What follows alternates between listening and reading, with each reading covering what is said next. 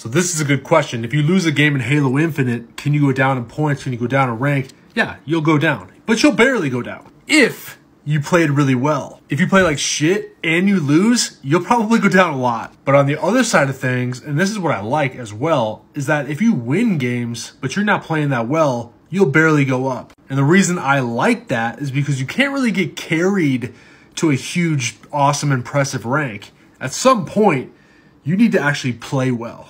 Crazy concept. So when you see people with an Onyx rank or some super high rank, they're probably good. Back in the Halo 2 days, I know my boomers out there remember this, but if you go up to like a level 30 and you win 3 games in a row, you'll be a 31.